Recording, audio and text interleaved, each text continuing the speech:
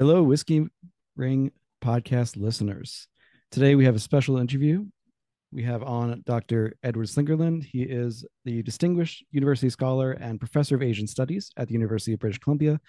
And most importantly to this conversation, he is the author of Drunk, How We Sipped, Danced, and Stumbled Our Way to Civilization. And when I post this, you will see a picture of all of the sticky notes that I have in this book from reading it and making notes. So Dr. Slingerland, welcome and happy to have you on. No, thanks for having me. All right. So I've had the benefit, I think, of a little bit of time since the book was initially published last year. And I should note you're coming on now also because right around when this podcast goes live, the book will be coming out in paperback edition. Yep. Before we get into the topics, are there any major changes between the two editions, or is it just it's exactly the same? Yeah, exactly the same. Okay, yeah. Just have to make sure. All right, so for those of you who may not know Dr. Slingerland, he has a quite interesting range of interests, I would say, between everything from the Warring States period in ancient China, philosophy, psychology, sociohistory. I mean, pretty broad range of interests. So what led you to writing a book about getting intoxicated towards civilization? Yeah, a lot of my colleagues would like to know the answer to that question too. It's a bit baffling, but it seems random, but it's actually not. It grows pretty. This drunk grows pretty organically out of previous work I've done. So for one strain is that my main specialty is early Chinese philosophy. And in my early career, I did a lot of work on this concept of wu wei, or effortless action, in early Chinese thought. So this is a state where you lose a sense of yourself as an agent, not self-conscious, everything flows naturally. It's kind of like being in the zone in sports, and everything works out. You're successful, you're charismatic, people like you. You want to be in a state of wu wei. The problem is how do you try to be spontaneous? And if you know that you're going to do better in an interview if you're relaxed and confident, how do you make yourself be relaxed and confident if you're not feeling that way?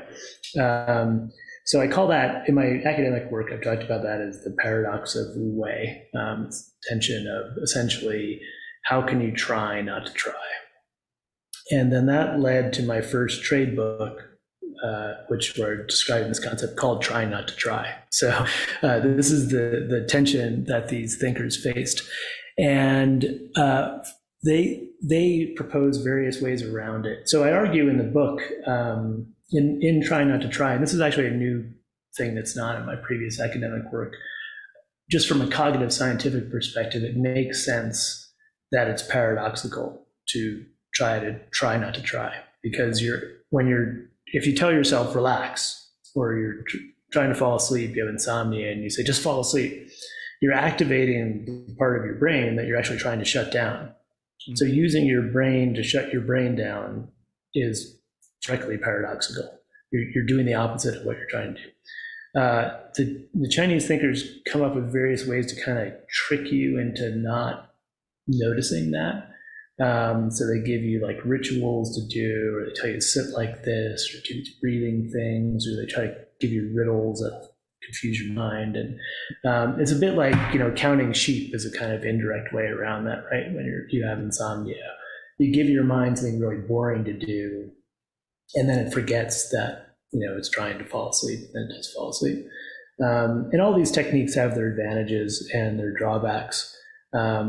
But what occurred to me at a certain point after I wrote that book, one of these early Taoist stories talks about a drunken person who's riding in a cart, and they fall off and they're not hurt because they didn't know they were riding in the cart, and they don't notice that they've fallen out, and so they're relaxed and they kind of roll with it. And this is used as an analogy of the Taoist sage. So, but just an analogy. So the sage is drunk on heaven, on the spiritual power, and unlike alcohol. But what piqued my interest there was this idea of alcohol as a technology as a cultural innovation, a way to get you around the paradox of trying not to try. So using your brain to shut your brain down is paradoxical, but sitting here drinking a liquid that's going to do that job for me is not. And one of the main functions of alcohol is to down-regulate the prefrontal cortex, which is the part you want to shut down when you're trying to relax or be spontaneous. So that got me interested in how cultures that realized there was a benefit to both individual and social benefit to states where we're not exerting cognitive control when we're not in charge, have figured out that there's this kind of chemical shortcut or a way around the paradox. So that was the main connection with my earlier work. There's also the fact that I'm just interested. One of the previous big research projects that I worked on with colleagues in various fields was evolution of religion. So we kind of take it for granted that everywhere we go, everywhere we look in history, people are religious. They're worshiping invisible beings and building huge monuments to them and doing all this kind of, if you think of it objectively, kind of crazy stuff. And so religion, I call it in one of my publications a mystery hiding in plain sight. Why are people religious? Because it seems like it's such a costly behavior that human beings who weren't prone to believing in religious things would outcompete the humans who did. So cultures that, instead of building pyramids, or like the Chinese building these huge, the ancient Chinese, people know about the first Emperor Qin's terracotta army, right? They built this enormous fake army, but with real weapons and real wealth, and it took a huge amount of labor. And then they buried it in the ground. It's just like, why didn't an alternative China that used that money and time to build a real army to conquer their neighbors do better than this one? And yet all the cultures we know of go for monumental waste in religious areas, and individuals all over the world throughout history are religious. So my colleagues and I argue that once you see that this is a mystery, to explain it, you have to explain what sort of benefits have been paying for the costs. And there are various benefits to religious beliefs and practices in terms of build bonding people together, group identity that are useful. And so in a way, turning toward alcohol is just me using the same evolutionary reasoning to look at a new problem. And like religion, a mystery that's hiding in plain sight, because again, everywhere you look throughout history, all around the world, people drink or use similar intoxicants. And yet it's really costly behavior. It's physiologically damaging. It can lead to all sorts of social harm, chaos, and yet we keep doing it. We have the taste for alcohol has been in our species for a really long time. That should puzzle people more than it does. And so that was the other kind of impetus of writing Drunk, was saying, hey, we should be puzzled by this taste for intoxication. Let's try to explain it from an evolutionary perspective. And I think it took me, so I purposely read this book twice to make sure that I kind of understood the second time around a little bit better, the logic, the conclusions reached. And I did want to mention the story of the person falling off the cart and being unharmed. Mm-hmm. Is to me that immediately brought the allegory of the drunk driver who is unharmed or minimally harmed in an accident in modern culture, because your immediate reaction if you are sober to an oncoming crash is to tense up, to brace yourself for impact, which inevitably will lead to greater damage to the person. Yeah. But a drunk driver, on the other hand, is not as aware and relaxes, and therefore is more flexible as the forces around them kind of careen. So mm-hmm.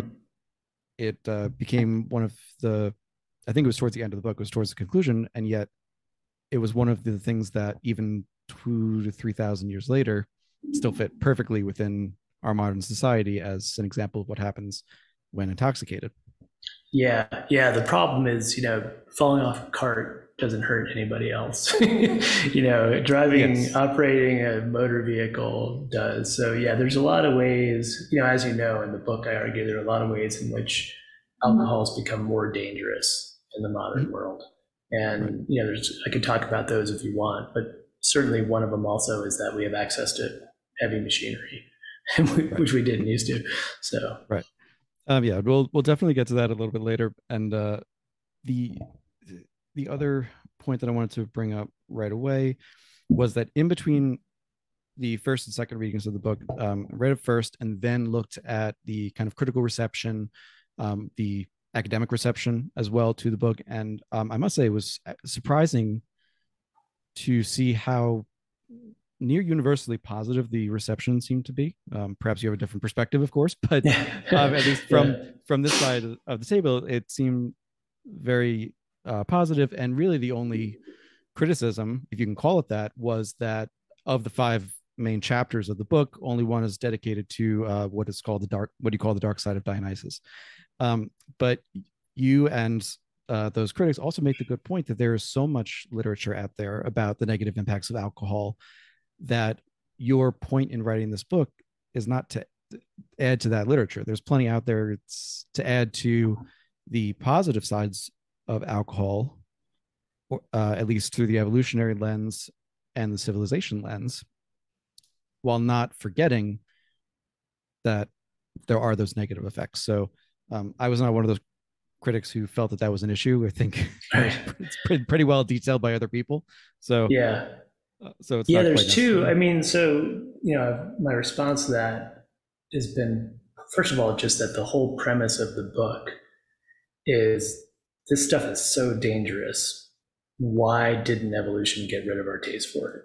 Right. So Right. the premise of the book is that it's a dangerous thing, and and I document all the ways in which cultures have tried to control it and try to use it safely. But yeah, you're right. I don't. There's a massive literature on the dangers of alcoholism and negative aspects of alcohol, and that's all valuable literature.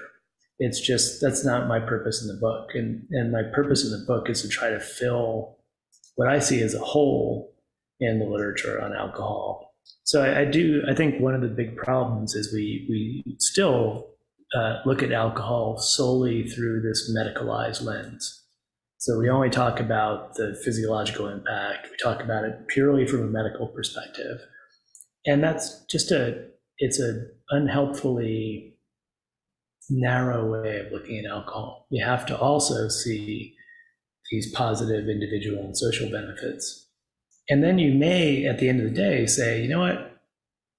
Still no. The Right. costs are too high and we don't want it. I don't want it in my life, or we don't want it in our organization. That's a perfectly rational decision. But it has to be made with all of the relevant information at hand. And I think that up till now, we've been kind of flying blind on this topic. We just haven't anthropologically, scientifically, historically, it's been a huge blind spot. We haven't been able to see these functions, even though I think ordinary people kind of intuitively get it. They know that there's a reason we drink. Um, but we're not, no one's, I don't think anyone's really articulated those reasons well. And so that's one of the things I wanted to do in the book is just lay them out and show how, historically, how you can see them being manifested in cultures throughout history. And for those, I definitely, if you're listening to this, I hope that by the end of it, you will have ordered a copy of the book, the initial edition or the paperback edition.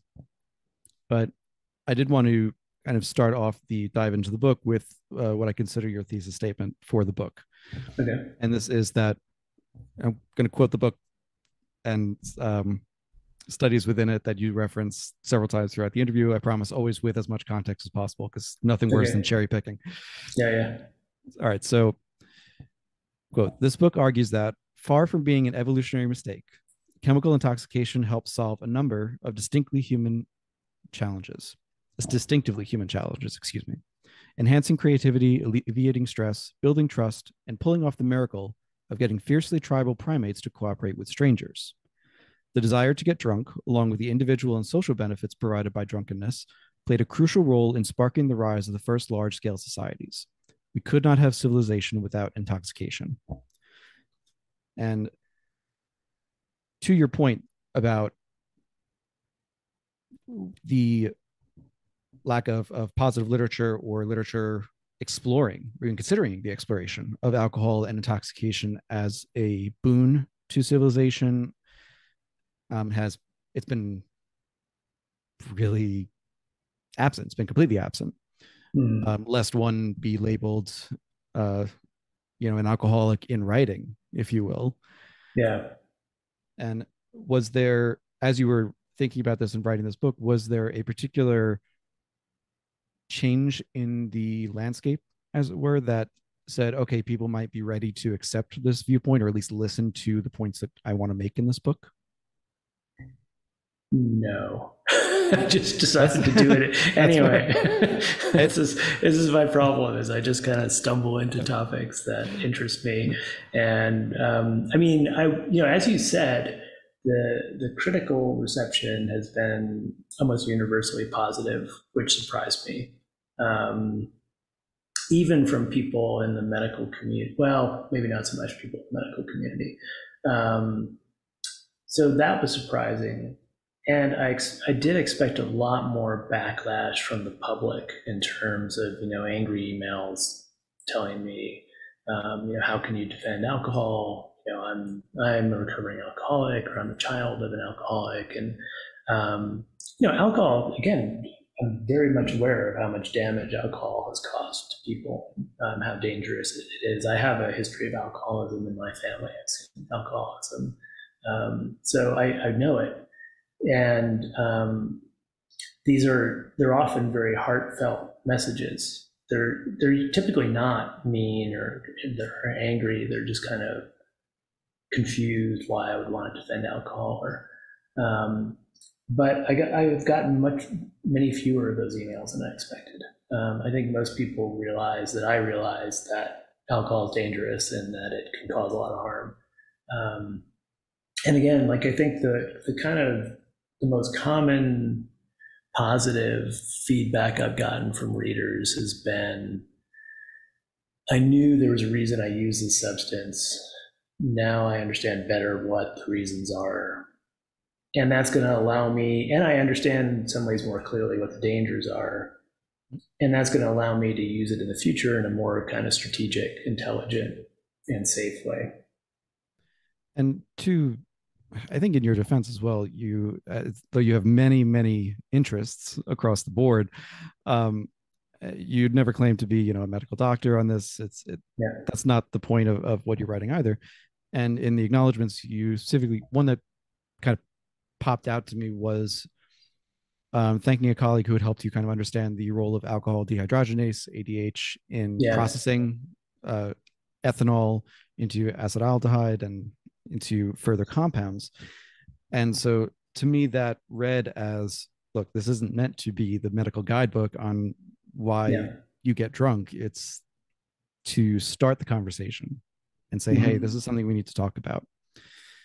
And for me, that was, and this is the last thing before we get really into the meat of the book, which is I'm coming from I know this is a whiskey podcast, right, about things, but I'm also coming from, a biochemical background. I'm a recovering medievalist. Okay. And so I had always read works like this, read monographs as through those lenses, and read those specific points through those lenses. So for me, reading a book that was ostensibly written from more of a sociohistoric viewpoint with those other viewpoints interspersed took a little time for me to understand. It took time to understand the logic structures of a different field of study and how certain conclusions were come to in a way that I wouldn't have come to maybe in a biochemical field or even a strictly historical field. So, right. But that's, and if I could interject there, that's because, biochemists or doctors, they're looking at proximate mechanisms, right? They're interested in what is the metabolism of alcohol, what are the genetic markers of propensity toward alcoholism. Historians are interested in what alcohols were used by this culture, how were they produced, how were they traded. I feel like both, and all that information is really crucial, but no one's pulled out and said, well, let's look at ultimate. So that's all proximate causation. Well, let's pull out and look at ultimate causation. So what are the evolutionary dynamics that would produce that mechanism, that physiological mechanism? And what are the evolutionary dynamics that would produce that desire to create that type of alcohol? So I think that's the difference, is that when you put on your evolutionary goggles, you get to be looking at things from a perspective where you can actually explain causes instead of just documenting mechanisms. So that's what I find really helpful about taking the evolutionary point of view. Absolutely. And I think it helps. It's not necessary to understand the book, but I think it does help to go into it with the understanding that that's the viewpoint taken, and that's the mindset of you as the author going into it. So kind of broadly speaking, I've broken this up into 3 sections, and it's mostly aligns with what you've written in the book. It's just kind of jigsawing in a different way. The first being the archaeological record and creation / discovery of alcohol. The second being the kind of psychochemical angle. They were talking about the down regulation of the prefrontal cortex and the positive negative benefits therein. And then finally, the alcohol in the modern age, which I've also alluded to a little bit going forward. And if it sounds to previous listeners like I've done extensive research for this interview, this is probably the most that I've researched for any interview done so far.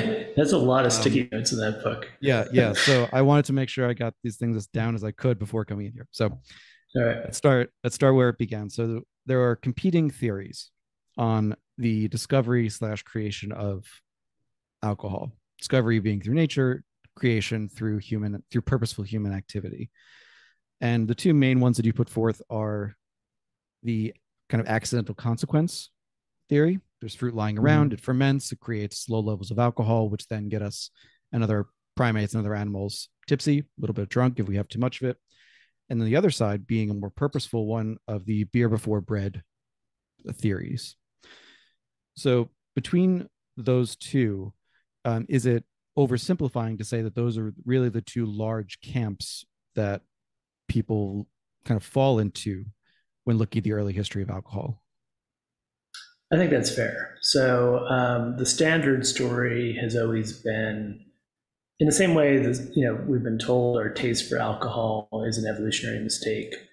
The story about the origin of alcohol has always been a mistake story. So as you said, either we discover rotten fruit lying around and it makes us feel good, so we discover fruit wine, or we have agriculture already and we're making bread and we eat bread making out, leave our sourdough starter out and it ferments and we taste that and it tastes good. It's always been a kind of happenstance. And crucially, the story was always this happened after we had agriculture. Maybe the fruit thing we could have discovered on our own, as hunter-gatherers, but certainly beer, the story was a post-agriculture thing. And that's just, I didn't know any different when I started doing the research for the book. But when I started digging into the archaeology, I ran into this movement that started in the 50s, this beer before bread movement, that argued that story doesn't make sense. Because if you look, so talking about the Fertile Crescent in beer, if you look at the Fertile Crescent, you've got hunter-gatherers coming together, creating this monumental religious architecture and having these basically huge raves. They're having this feast and they're dancing. We don't know exactly everything they're doing. We don't know what their belief system was, but they're drinking beer, large quantities of beer, probably laced with hallucinogens. And so in this region, in the Fertile Crescent, we have direct evidence of beer making from 13,000 years ago. So that's way before agriculture. And we've got indirect evidence of alcohol production and consumption going back 20,000 years. So thousands and thousands of years before agriculture. And so the beer before bread argument is that hunter gatherers, so the standard story is hunter gatherers settled down and started agriculture to make food, right, to make bread. These people are arguing no, they settled down and started agriculture to make more and better beer. They wanted, to increase their beer production, and then maybe, they figured out you could eat the stuff as bread as well. And this is bolstered by a similar pattern across the world, where you look at South America, Australia, North America, the first cultivated crops seem to be chosen for their psychoactive properties, not for their nutrition benefits. So, I talk in the book about teosinte in South America, Right. which is the ancestor of modern maize. But if you were interested in food, you would never notice this plant because it sucks. It makes really bad grain. But it's got this sugary stalk that is great for turning into beer. And so it's pretty clear that whoever chose teosinte and started cultivating it and turning it into modern maize was motivated by making chicha, this form of beer that's still made out of maize in South America. So it's intoxication first and nutrition second. And this is the sense in which, once I really got into this literature, I was like, oh, this really is great for my thesis of the book, because, this is a really literal sense in which intoxication gave rise to civilization. It was the desire to get intoxicated that motivated hunter-gatherers to settle down and start agriculture.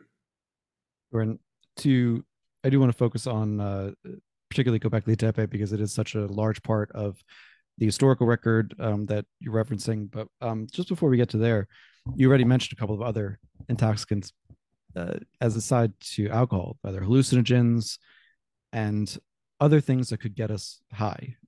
Yeah. So throughout the book, alcohol is called the king of intoxicants, among other platitudes.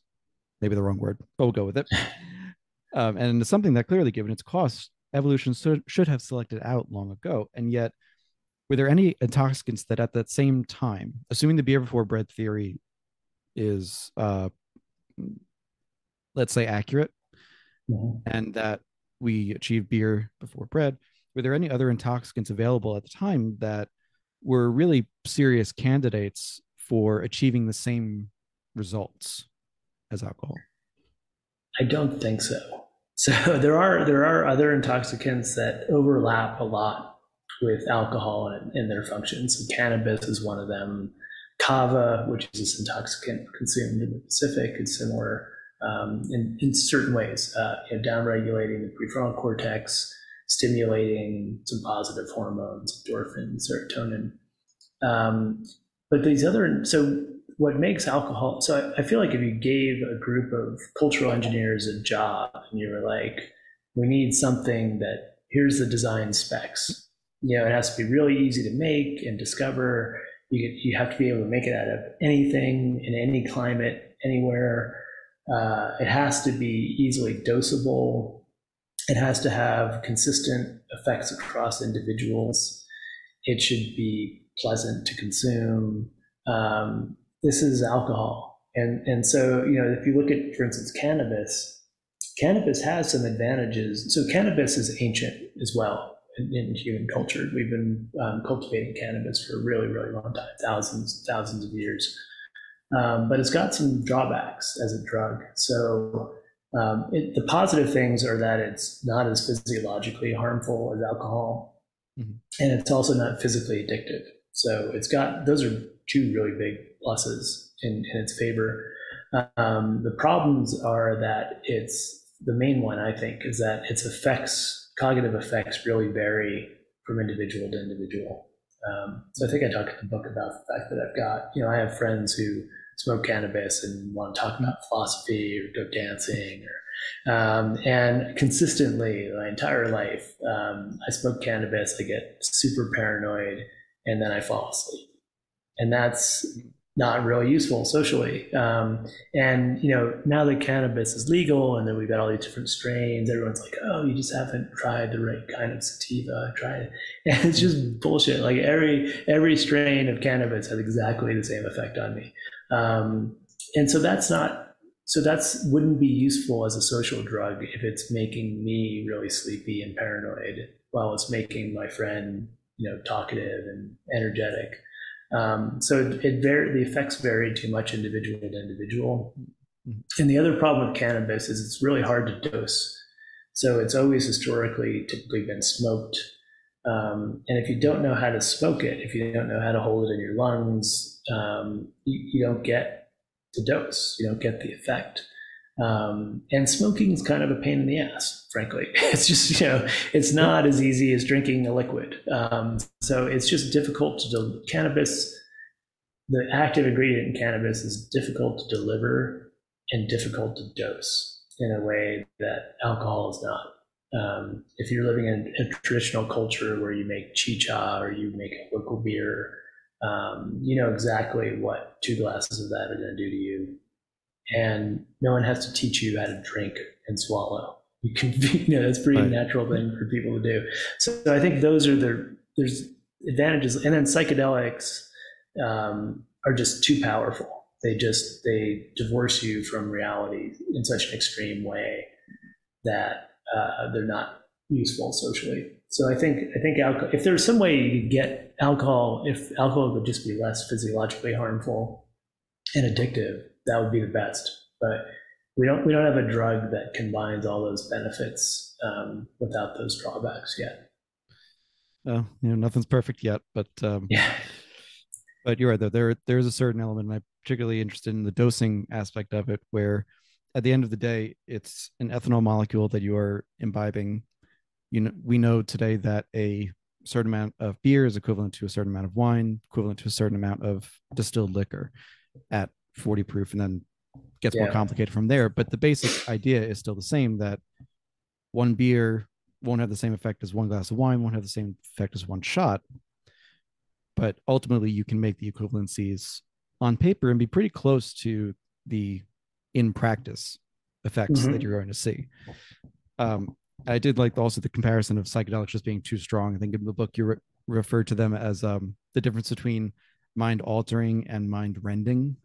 Yeah. That just Yeah. You just, divorces you yeah. from reality It completely. divorces you from reality so much that, and for such a long period. The other thing is the Yeah, the latency half. period. So Mm, yeah, half life. So psychedelics take you out of commission for like 6 8 hours. mm, Um, the other huge advantage of alcohol is that because we're descended from fruit eating primates who have developed this physiological mechanism to get it out of our bodies, um, we clear it from our systems really quickly. So it's got a very short half life in that regard. absolutely.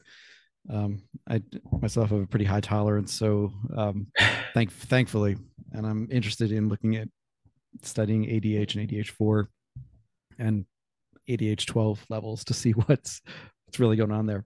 Yeah, no. One thing I don't talk about in the book, and I talk about alcohol intolerance. So this Mm, this mutation set of mutations that causes the so-called Asian flushing syndrome, mhm. and that's a crucial part of my argument that this has been around for a long time, but it hasn't spread. Um, but what I don't know much about, and what would be interesting, is if there. And I've been asked this in podcasts and book talks and stuff. If different populations, if we know much about the physiology of what, and whether it's the case that different populations have different levels of tolerance for alcohol, or even within a population, how individuals vary in that regard. Yeah. And that's an interesting topic. I don't know much about that. I can tell you, in doing just a cursory look at some research, there hasn't been much research into that for the same reasons Okay. as there hasn't been much research before you look into the positive aspects. But I'm curious just for myself, because I should not have a high tolerance, genetically speaking, or nothing in my family's history points to anything like that. No one was Mm-hmm. ever a heavy drinker. There's really no history of alcoholism. There, even though we are from we're from Poland, Ukraine, Russia area, so northern drinking culture, Yeah. and yet Uh, very few people in my family drink now. I mean, people look at me and think, "How the hell did you get into whiskey?" And it's a Yeah. fair question because I don't know. So Is it it's what's your ethnic background? So almost a Ukrainian. hundred almost 100% Ashkenazi Jew. Yeah, because that's so Ashkenazi Jews are another one of these subpopulations that have some version of that Asian flushing gene syndrome Mhm. in their population. So there's two Uh, instances in Europe where it arose, and that's one of them. So it's interesting that who knows what the mechanisms are that preserve that set of mutations in that population. yeah, and as I did note that it was one of the few populations that had that flushing syndrome. And again, I've put this out there before. It's 99.6% Ashkenazi and zero point 0.4 other Eastern Europeans. So we're not going that Yeah, far right, afield. right, yeah, yeah, So yeah, I'm curious because it doesn't really make sense. I would be an evolutionary out or a genetic outlier in that. But yeah. anyway, going back to the archaeological record, something that really occurred to me in looking at, as you said, direct evidence of beer production and indirect evidence going back 20,000 years, direct evidence 11, 12,000 years. One of the things I wanted to ask about was when you're looking at the archaeological record, let's say you're at Göbekli Tepe in Turkey and in modern day Turkey, and looking at a basin that had some remnant that led you to believe there were grains there that were fermented and consumed. Um, since bread itself, a yeasted bread, is by nature very mildly alcoholic, Mm. how does one tell the difference in the archaeological record between between evidence of beer and evidence of bread consumption? So one thing is you can there's clear differences in basins and tool sets between liquids and non-liquids, and so these basins at Göbekli Tepe clearly were designed to hold a liquid, large quantities of a liquid, which wouldn't be the case if you were making bread. At this site, I don't know if I talked about it in the book because I'm not sure it was discovered yet, but it's been pushed back to 13,000 years ago, direct evidence of beer making Hmm. in modern day Israel. And it's the evidence for that is, I think, basins that are consistent and jugs and things like that that are consistent with beverages, with liquids. But there are certain chemical signatures of the malting process that are distinctive for making beer that I think were what made this research group conclude that this was clearly a beer making operation and not a bread making one. So there's distinctive chemical signatures of, and making beer is more complicated than one would think because you can't just, it's not like you throw a bunch of grain and water together and it turns into beer. You kind of malt it and there's all this stuff in between. All of those steps leave distinctive chemical signatures. And so that's what they're picking up. Gotcha. Gotcha. All right. And in the archaeological record as well, as I noted, the bread before beer before bread theories go back to now the 1950s. So they've been around for a couple of generations of evolutionary sciences and studies. Are there other theories that are being tested that come from that? And kind of simultaneously, are there, how do you test that beer before bread theory to its most absolute conclusion? Well, you have to show that consistently it's the case. You have to be able to identify what are the species that are domesticated first. And you have to be able to figure out with some degree of confidence what those species were for. And in the case of, so I talk about Australia with the first cultivated. There wasn't large scale agriculture, but there was some agriculture in Australia, and it was focused on the ingredients of pituri, this kind of chew that has features that are a bit like tobacco, but also narcotic and a little bit hallucinogen. And there's just no, when you see, there's no nutrition value to this thing. It's only psychoactive. Same thing in North America. The first cultivated crop is tobacco, and tobacco also is not going to it's not going to feed you. It's going to affect your head. And tobacco, again, combined with hallucinogens, they were combining it with hallucinogenic herbs. So you need to kind of gather together a kind of knockout collection of data like that. And I don't know, I'm not an archaeologist and I'm not involved in the day-to-day battles on this. I know that people have pushed back against the beer before bread and said, look, here's some really early evidence of bread, maybe before agriculture. They're not mutually exclusive. They were probably always pursued in tandem. So it's not, I don't think it's the case that 100% of the archaeological community is behind this view, but it's certainly grown. And I find it really compelling. As do I. I found myself more and more attuned to that viewpoint as I read through the book, which no doubt is partly because, of course, it forms the basis of the argument. Yeah, but it's helpful. It's helpful. It's helpful to understand the argument for sure. So we think Göbekli Tepe. There was one question that really kind of dug at me. So I want to just talk about the cultural group selection, and start off with another quote from the book. So this goes to the beer before bread theory as well. So proponents of the beer before bread hypothesis rightly emphasize how the increased cohesiveness and scale of intoxicant-using cultures would give them a distinct advantage in competition with other groups, allowing them to cooperate more effectively in work, food production, and warfare. So as you were saying before, the site at Göbekli Tepe, and I apologize if I keep mixing my pronunciation on that. I have trouble pronouncing it. Yeah. Okay. I do the same thing. Yeah. So as you noted, though, it's a site where it's clear that cultures came together, groups of people, let's say, not cultures, let's say groups of people for simplicity, came together, got intoxicated, shared feasting, drinking, becoming intoxicated long before what we think agriculture began, in-place agriculture. To me, what was missing, and I'm hoping you can elucidate a little bit, is that within the context of alcohol and intoxicants creating those shared experiences, getting people to trust each other and to cooperate,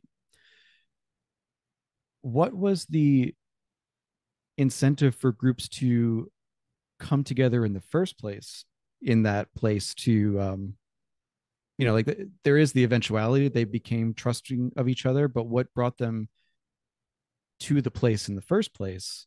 Because they must have had some sense of trust just inherently in order to put themselves in that situation. Because there's beer. There's a party. People are drawn to. So I talk about the fact that whatever subgroup kind of figured out how to make beer and got control of the resources to make it, probably accrued some amount of power, right? And they were like the frat who manages to get a keg and gains prestige because they can host a party.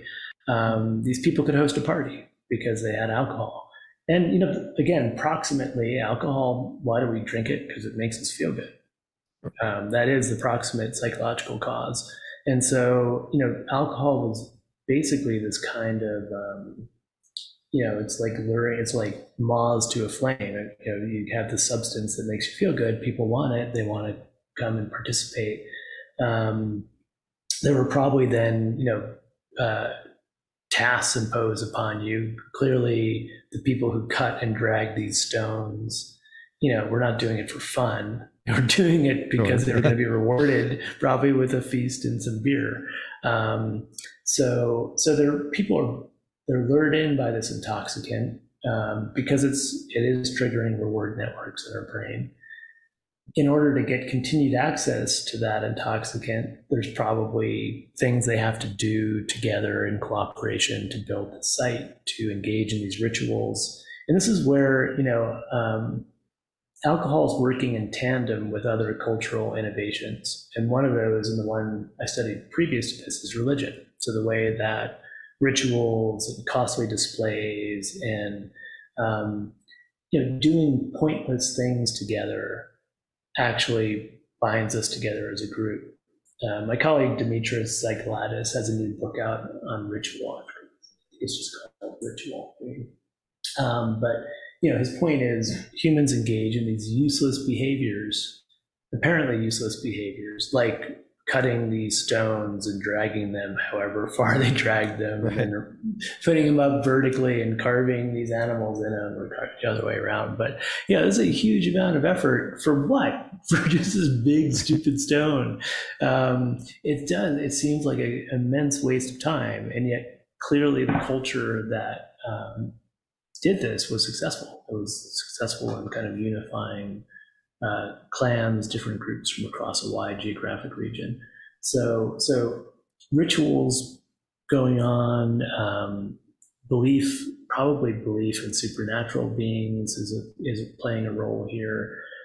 And so it's synergistically, all this stuff is working together. And that's why, typically religion and intoxicants go together. I mean, we see this all over the world where they have similar functions and similar benefits, and they often work better when combined.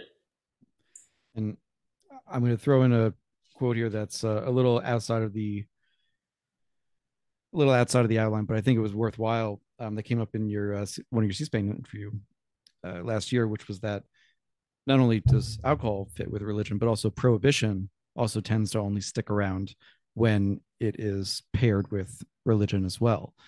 Yeah.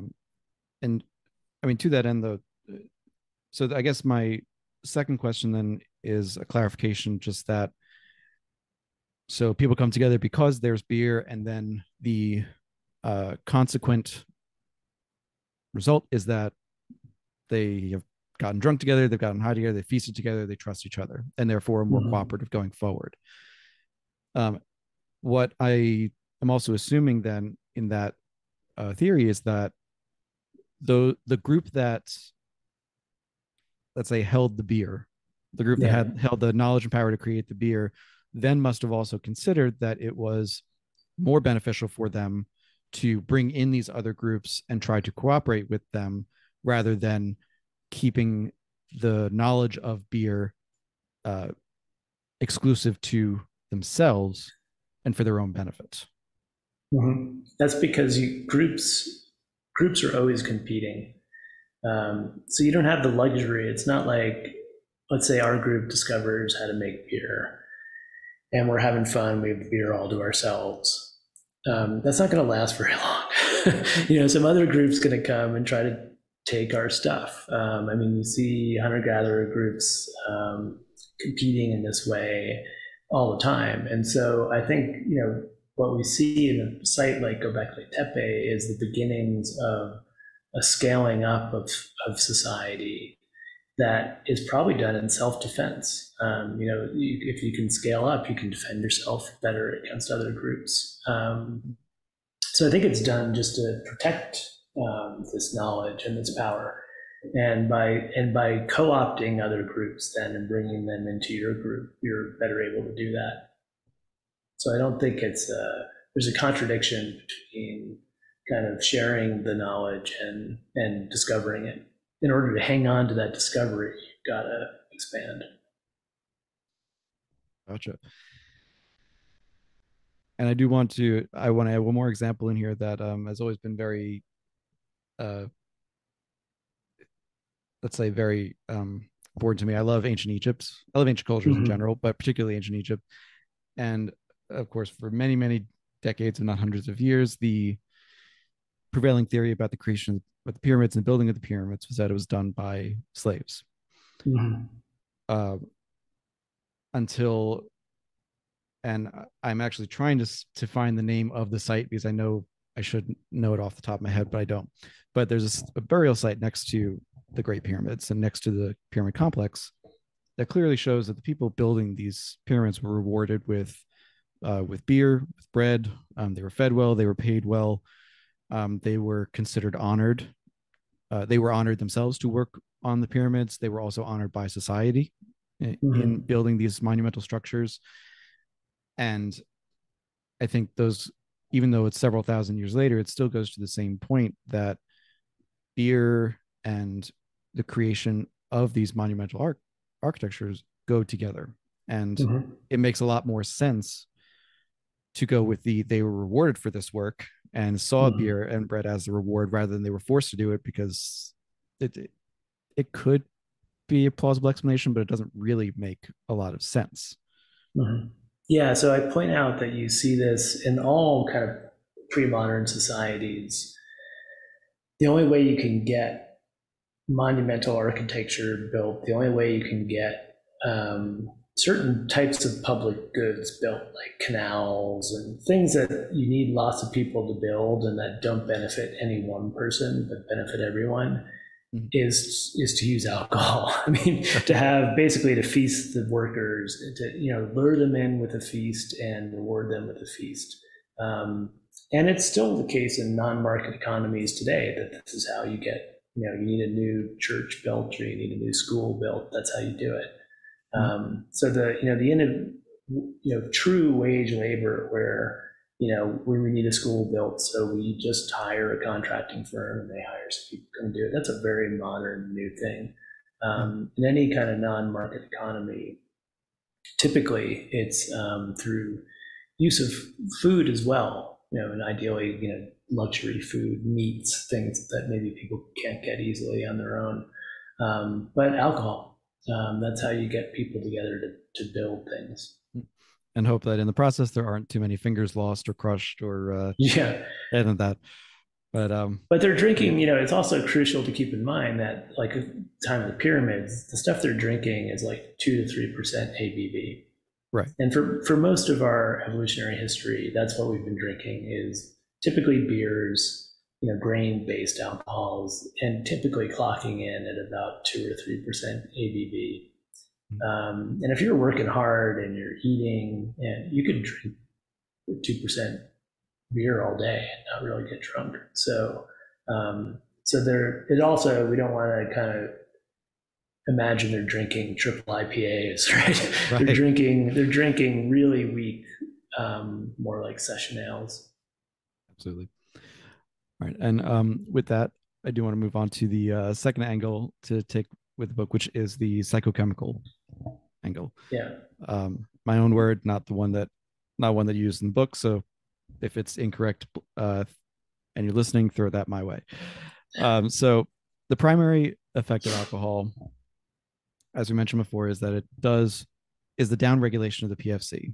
And maybe I have that causation wrong. Or that maybe it's more that our purpose in drinking it is to downregulate that PFC and feel what you call the extended childhood. Yeah, so alcohol is a stimulant and a depressant at the same time. So Mm. it's very complicated. And I quote the journalist Stephen Brown, who calls it a pharmacological hand grenade, Yep. because you've got drugs like LSD or cocaine that are going in and doing a very specific thing.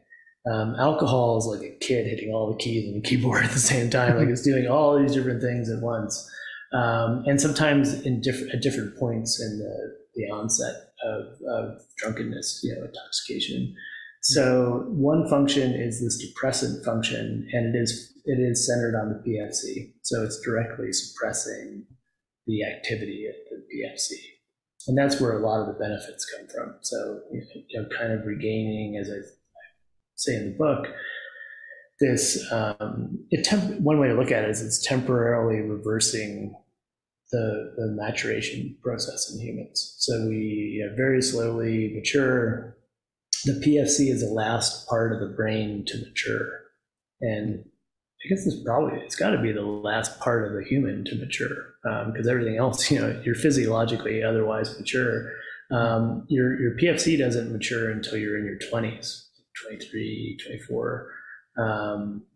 And so, that's weird. There's something funny about it. And I argue in the book that part of what's going on here is this design trade-off that evolution's got to make. So it wants us to have a PFC because we have to be able to get up in the morning and tie our shoes and get to school on time. But it also wants us to be able to be creative and flexible and open to new stuff and to learn easily and to trust easily. And those are in tension because the PFC interferes with those things. And the solution basically is to just slow walk the development of the PFC, to wait until you're in your 20s before it's fully online. And then, I argue alcohol is a cultural technology for temporarily reversing that, to getting back to being like a 7-year-old in terms of your cognitive flexibility and your trustingness. So that's one function. The other main thing it's doing is boosting pro-social hormones, so serotonin, endorphins, things that directly create feelings of trust and liking and affection in other people, and make us feel good about ourselves as well. I mean, that's the feel good part of alcohol. It's boosting these feel good hormones. And so those are in terms of the functions of alcohol, those are the two main effects. The Whiskey Ring podcast is proudly sponsored by Impex Beverages. Impex imports premium and rare whiskey, gin, rum, mezcals, liqueurs, and cordials from all over the world, from Scotland to Japan to Israel, Belgium, and Wales. Whether it's Kilchoman, Penderyn, Port Escaig, Glenallachie, Ohishi, Fukano, M&H, Ardnamurchan, Black Tot, and more, there's guaranteed to be something in the Impex portfolio you'll love. Impex also oversees some of the most prestigious independent bottlers in the game, including Single Malts of Scotland, Single Cask Nation, Adelphi Selection, and its own Impex collection. Take a look at their site, impexbev.com, or reach out if you're curious about their offerings. I'm proud to have many of their bottles on my shelves and love sharing them with friends whenever I can. Thank you to Sam and to the team for joining the Whiskey Ring podcast as guest and sponsor. And now, a word from our newest sponsor. The most exclusive whiskey in the world can't be bought in a store. Born in Edinburgh, the Scotch Malt Whisky Society is the world's largest whiskey club, with over 30,000 members worldwide. They bottle each cask of whiskey as is. No diluting, no artificial coloring, or chill filtration. With new whiskeys released every week, the Scotch Malt Whisky Society offers the opportunity to taste spirits straight from the cask. I've been a member for over 2 years now, and I've loved the chance to explore my favorite distilleries with truly unique offerings, in particular from distilleries 4 and 53, and discovering new single malts not available anywhere else. Not a Scotch fan? No problem. The Scotch Malt Whisky Society releases 20-plus bottles each month to its members, including, yes, Scotch, but also including gin, bourbon, rum, and more. In fact, my favorite recent bottling was a corn whiskey from the largest family-owned distillery in the U.S., aged 11 years in New Oak and bottled at cask strength. This is a bottling that people have clamored for years, and it was only available to Scotch Malt Whisky Society members. If you're interested in joining, the Scotch Malt Whisky Society has graciously offered a discount to listeners of this podcast. Use code WRP, short for Whiskey Ring Podcast, at checkout for 20% off an annual membership at smwsa.com. That stands for Scotch Malt Whisky Society of America. I will also be putting the link and code in my bio and show notes for this and upcoming episodes. Thank you to the Scotch Malt Whisky Society for joining the Whiskey Ring Podcast as our newest sponsor, and please visit smwsa.com with code WRP for 20% off your annual membership. And following that, I wanted to pick out one particular study, and again, there are multiple ones throughout the book that are worth going into further, but this one, again, stuck out to me was the contagion of smiling study. Yeah. So, in short, in the study, you have three groups: the group getting the alcohol, a placebo group, and a control group. And the group given alcohol had a higher rate of smile contagion, of Duchenne smiles that are authentic and not, I think as you put it, smile for the camera smiles as well. So these are ones that are not only contagious among the group participants, but were also reciprocated and kind of kept going along the line. Whereas in the both the placebo and the control groups, that didn't happen. And what you the conclusion that you come to in the way you word it is that it's important to note that the ethanol itself, not just the setting or cultural expectations, is doing the work Mm-hmm. in that example. Yeah. So you know that because actually the design is slightly different in that there's actually four conditions. So in all the kind of gold standard modern studies of alcohol, you've got you have two groups getting alcohol. One of them is being told they're getting alcohol, and one of them is being told they're not. They're getting a non-alcoholic drink. And then you get two groups who are not getting alcohol, and one of them is being told they're not getting alcohol, and the other one's being falsely told that they are. So it's this double-blind placebo where you've got, and the nice thing, that allows you to really separate the physiological effect from the placebo effect. So if the people who are told that they're not getting alcohol, but they really are, have this effect, it really seems like it's chemical, especially if it's not the people who are told they're getting alcohol but didn't get alcohol don't show it. So it's a way to really tease apart the differing impacts of both cultural expectations about alcohol and just what ethanol is physiologically doing to people. To me, that's why it was so fascinating, because there are certain contagious human activities and human actions that we think of, like someone sneezes and someone else sneezes, Yeah. someone smiles, someone Yeah. smiles, someone yawns and someone else yawns.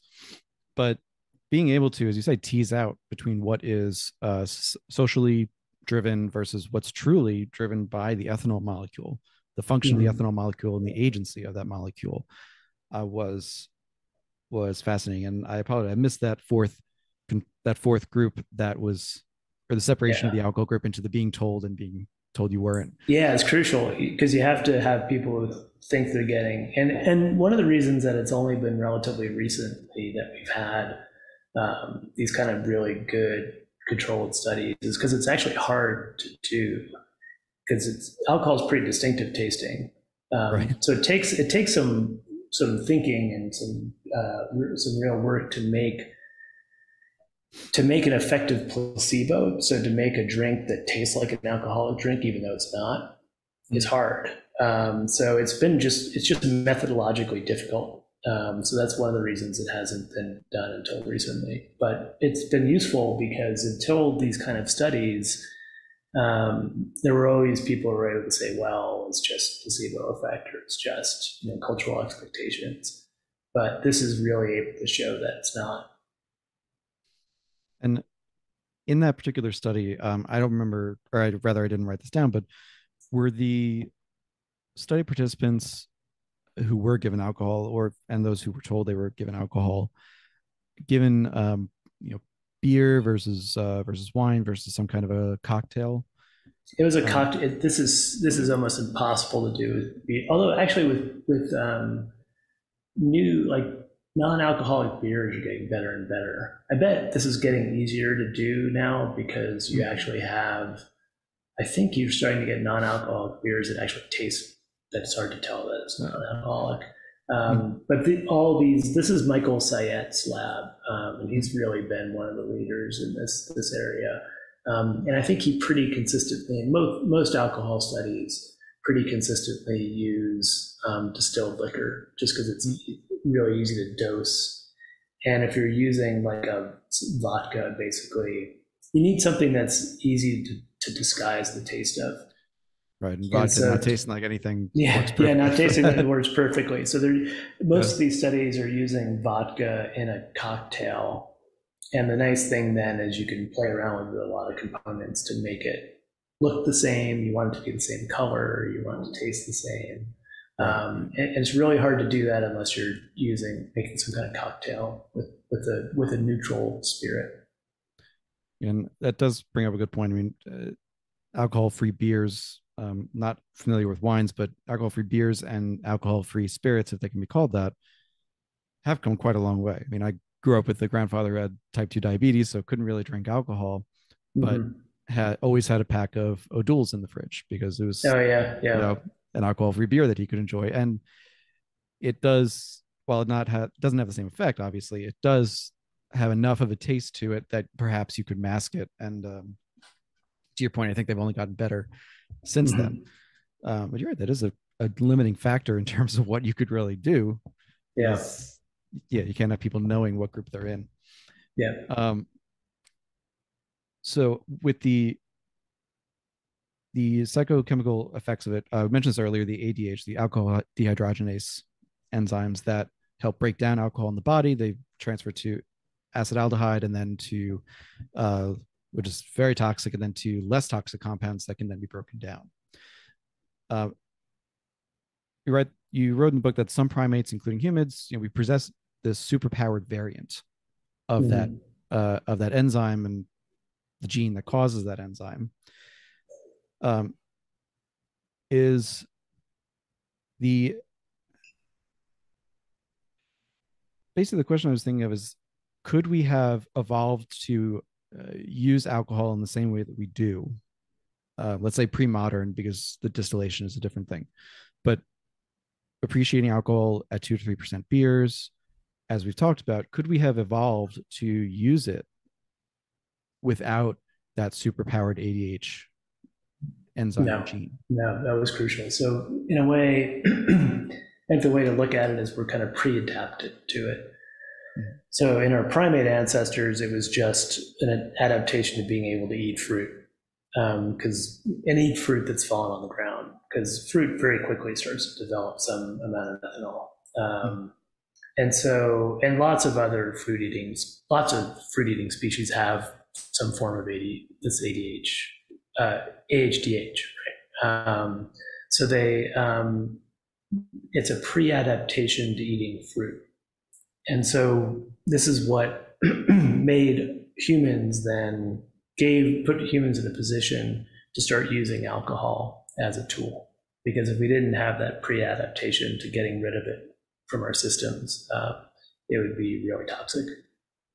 Right. And I think about all the cows that get, spent grain from distilleries. It's still got a little bit of alcohol in it, and everyone jokes that the farmers say they have really happy cows in Kentucky. Yeah, yeah, but there is a point at which a cow cannot process the same levels of alcohol as a human or primate ancestor, because I'm assuming, I haven't checked on the cow specifically, I'm just using that as an example, but they don't have the same no, level. I seriously doubt they have it at all, because Right. they don't eat fruit. So yeah, True, that as well. So I did have a question on the tolerance level, but I'm going to skip that because, as you said, there's more research to be done on that, and but I am quite fascinated to see where that research kind of leads. Mm-hmm. All right, so it sounds like we're moving ahead. We have about 20 minutes left or so. I want to keep that tight timeline for you. Okay. So moving into the third section of the book for me, which was alcohol in the modern age. Mm-hmm. And for me, I'm defining the modern age as really the last 500 to 700 years. This is when we see distillation and higher strength alcohols becoming not only possible, but more widespread. And alongside that, the isolation aspect, which we'll talk about a little bit. So as I said before in this interview, for most of human history, we're dealing with beers at 2 to 3%, natural wine maybe getting to 8 to 10% at most. Yeah, probably not. Probably lower than that. Until we started breeding yeast that were super tolerant. Right. Natural yeast probably can't get you that high. So. Right. So we're talking very low stuff that you would have to drink such voluminous quantities of to get what we think of as sloshed, really blackout drunk. You'd probably process it from your system before you could really get to that level. Now, with distilled spirits, and again, this is coming from a guy running a whiskey podcast and tasting website, distilled spirits are very different because you can drink a very small quantity of vodka, whiskey, rum, and get the same effect as a case worth of beer or a full bottle of wine in one drink of distilled spirits. So on an evolutionary scale, taking the really 30,000 foot view of evolutionary scale, the we are not quite adapted. I think is how I'm reading it. We're not quite adapted to distilled spirits. We're adapted to alcohol at the natural levels and perhaps a little bit above. But when we're talking 40% alcohol or even higher, that's not something that evolutionarily we're designed for quite yet. Yeah. That's where a lot of those really negative, one of the areas where the negative consequences really start to show themselves in modern society. Yeah. So the twin, I talk about the twin banes of the modern world when it comes to alcohol. Right. And one of them is distillation. So, if you think about the limits of natural fermentation, so yeast are in the mix of all the stuff that's in there. They're turning sugars and starches into alcohol. At a certain point, the alcohol shuts them down. So they're producing alcohol to kill the bacteria because they're competing with the bacteria for the calories. Mm-hmm. They're more resistant to alcohol than the bacteria are. And so it's basically kind of biological warfare between yeast and bacteria that gives us ethanol. But they're not infinitely resistant to it. So at a certain point, they shut themselves down. So that's why natural fermentation has limits. Humans for a really long time have been pushing those limits. So we've been breeding yeast that are hardier and hardier. Actually, a colleague at Dartmouth has called yeast the oldest domesticated animal, because there's evidence of human selection of yeast going way back. So we're trying to get the yeast to be tougher and make stronger and stronger beers and wines. But even with all this pushing for whatever 20,000 years, maybe we've been doing it, the best you can get is still like 16-17%. These crazy Australian reds that come in around there. Distillation allows you, but this is a safety feature, right? Distillation allows you to circumvent that safety feature. So you pull off the alcohol and concentrate it, and you can get, vodkas can come in at like 90-something% ABV. And there's two important things to know about that. One is that this is really recent. So, in Europe, we didn't have distilled liquors available to your average person until 1600s, 1700s. And, people are like, oh, that's hundreds of years. But I'm telling a story that starts 10 million years ago with this primate ancestor that first started eating fruit and, really gets going 20,000 years ago, probably earlier than that. So a couple hundred years is on the scale of the story that I'm telling. It's yesterday. It really is not very long. Certainly not enough time for evolution to be doing anything about it. So it's a new phenomenon. And as you said, it's really dangerous because even though it's still just ethanol, it's in such an incredibly strong concentration that I really think it should be considered a different drug because it's so much more powerful. The dosage is so different. So yeah, if you're a fully grown adult and you're working and sweating and you're eating some food, you have an empty stomach, you can drink 2%, 3% beer all day and never get dangerously drunk. It just physiologically, it's impossible. You'd have to take in so much volume of liquid that you couldn't do it. Right. But you get a bottle of vodka and you could kill yourself, in an hour. Yeah. So we're not physiologically adapted to process. So, as you said, we're built to deal with alcohol, but not when it's coming in at the rate that it's coming into our system when we're drinking a distilled spirit. So it's really a game changer. It makes alcohol a lot more dangerous because that's when you can start getting, it's when you can kill yourself. You get so drunk you suppress your breathing. You can go blind. And you can quickly, I argue in the book that most of the benefits, individual and social benefits of alcohol come at about 0.08 BAC. So about when you should stop operating heavy machinery, maybe 2 beers in for most people. With distilled liquors, you can blow past 0.08 in like 2 minutes. 2 minutes, like you could go Right. really fast, right? And so it's just a lot more dangerous. And so one change in my life has been, I'm a whiskey fan. I love Scotch. I love a good cocktail. I love a Negroni. But I've gotten more cautious about distilled liquors. I'm more worried about them than I used to be. And I've always been a wine and spirit fan. I never have been that into beer, but I've started drinking beer now just because it's arguably the safest delivery system for ethanol, in the sense that it's the weakest, right? It most closely approximates the stuff that most humans for most of history have been drinking. And so, the beer industry is a big fan of my book, because I'm like, beer is good. And it is one of the conclusions of my book. So that's one takeaway, is that you got to be really cautious about distilled liquors. And the other is, this problem of isolation. So distillation and isolation are the two problems. Historically, having private access to alcohol is almost unheard of. The only way you could get your hands on alcohol is in public. Even in cultures where people brew at home, they make the alcohol in their private homes. There's often taboos against drinking your own alcohol. So you produce it, but to drink it, you have to go to your neighbors. And it's religious taboos against it.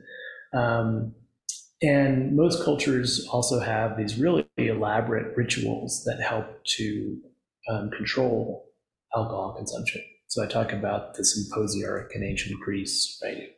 The symposium wine party. The symposiarch's in charge of deciding when to pass the wine around and deciding how strong to make it. So the Greeks would water down their wine. And that's a way of socially controlling inebriation levels. I talk about Chinese banquets from ancient times until now. At a Chinese banquet, you don't just get to keep drinking as much as you want. Your cup's there on the table, and you can't drink until someone makes a toast. And at least traditionally, who got to make a toast was ritually pretty strictly controlled. And so there you have this kind of ritual control of consumption. And even in really what seem like completely informal situations, like going to the pub with friends or something, you don't realize it, but you're regulating each other's drinking. And so, one obvious way is you typically order in rounds, right? Mm-hmm. So if you and I went to the pub and I down my beer really quick, I can't just order another one. I have to wait for you to finish, and then we order another round. If I am downing too many beers, the cocktail server could kind of conveniently not make eye contact with me, right? There's all these ways in which we subtly, sometimes completely unconsciously, are moderating our consumption in response to social cues. And that's always how it's been.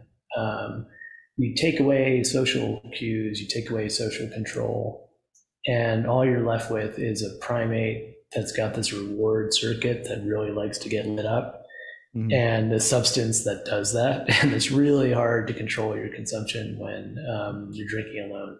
And that's, again, historically recent phenomenon that, in America, you can go to a drive-through liquor store and just have them load up enough vodka in the back of your truck to kill a small-scale society, right? And you can just take that home and have it in your house and drink it whenever you want.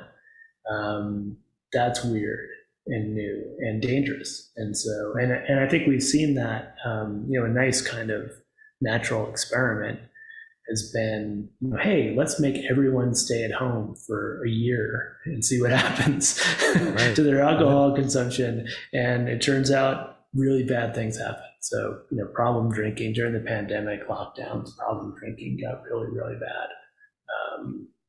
And it's because of the removal of these social controls.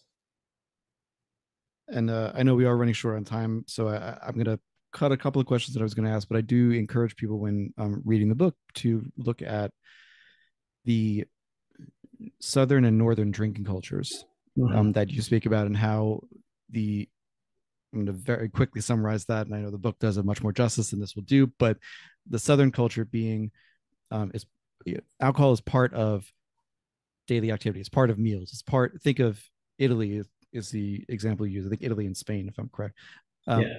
as the examples you use. It's everywhere, and yet if you go to Italy, you don't see people who are drunk. There's not a lot of public drunkenness. It's seen as a very very bad thing, as dehumanizing to debase Mm-hmm. yourself like that.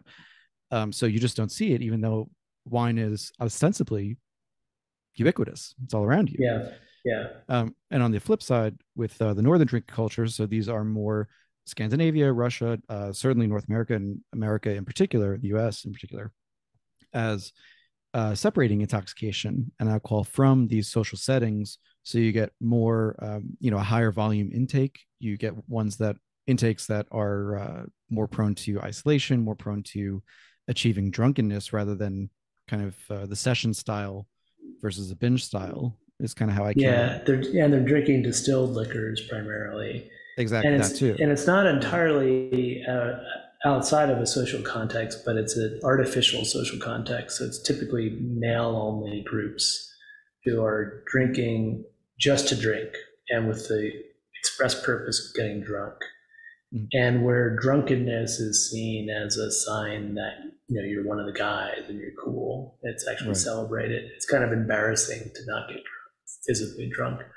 Mhm. And so, yeah, my argument is that with these different drinking cultures, what's interesting is there's probably not genetic. Well, who knows? Maybe future research will show that there's genetic differences in tolerance among populations. But it's likely the case that everyone everywhere, there's a 15% of the population who are prone to alcoholism, and yet in Italy you have really low alcoholism rates.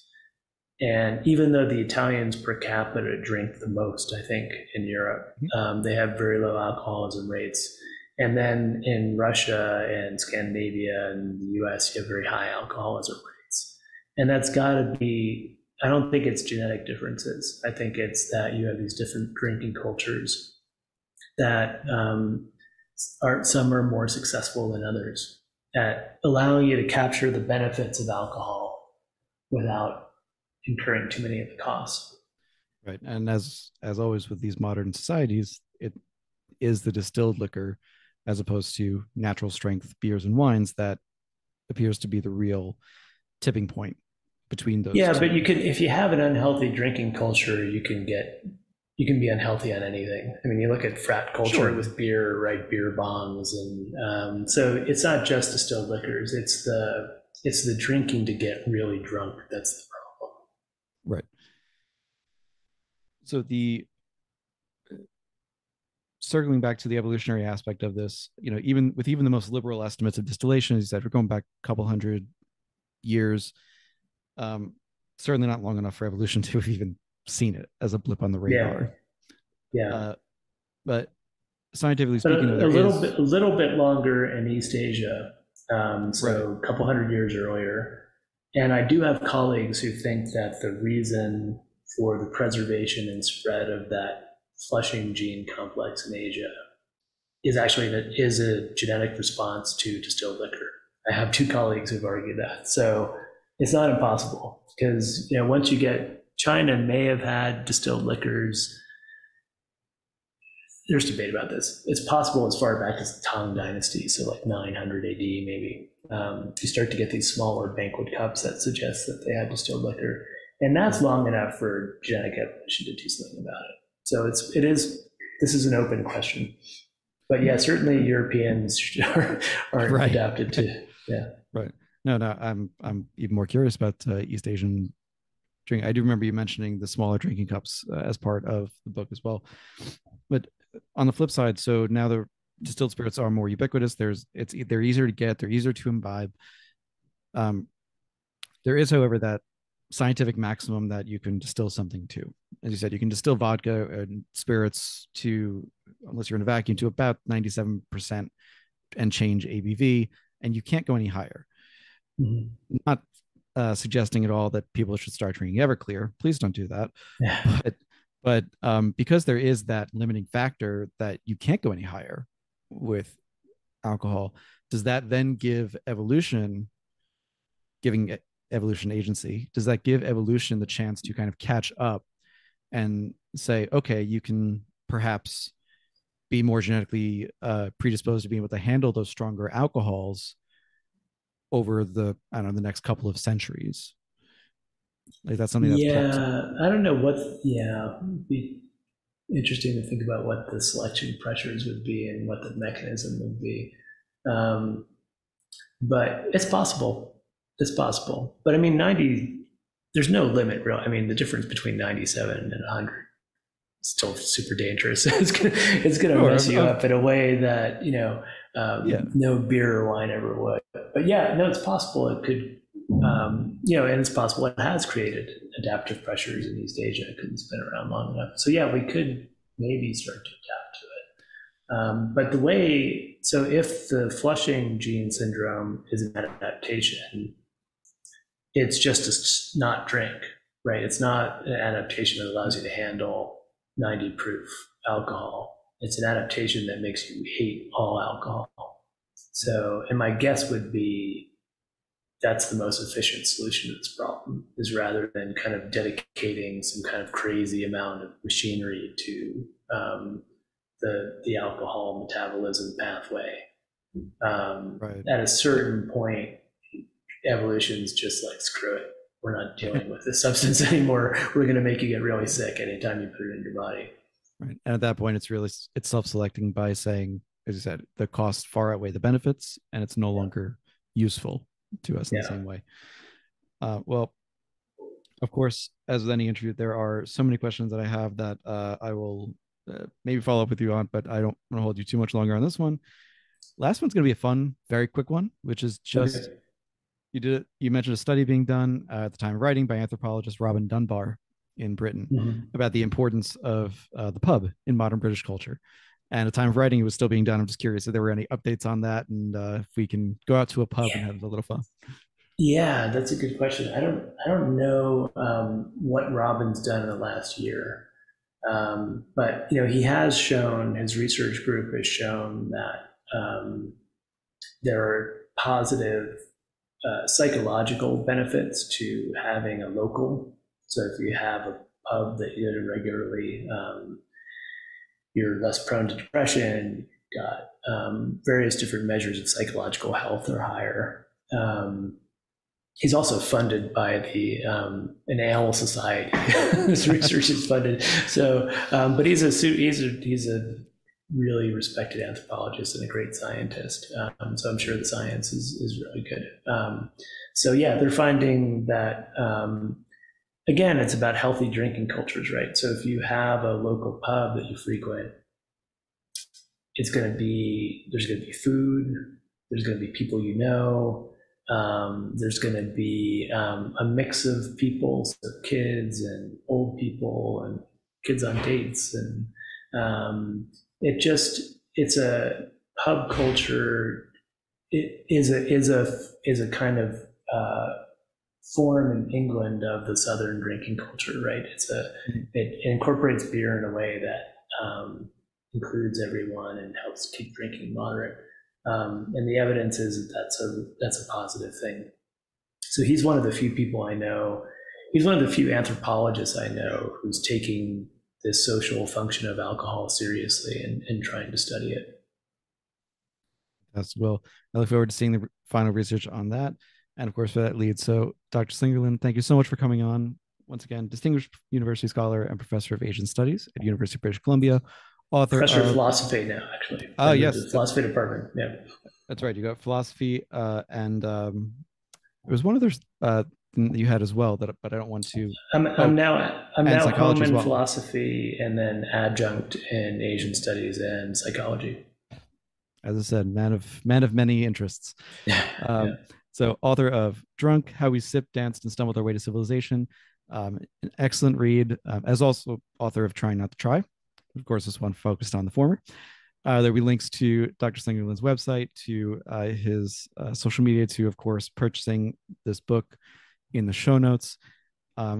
thoroughly interesting read, really interesting read for anyone who enjoys alcohol, is interested in alcohol, and wants to understand a little bit more about how why we even started doing it in the first place and how it might Yeah. still be a positive thing sometimes. So, Dr. Slingerland, I will pour out a little Lagavulin 16, if I remember correctly. Oh, yes. That's my favorite.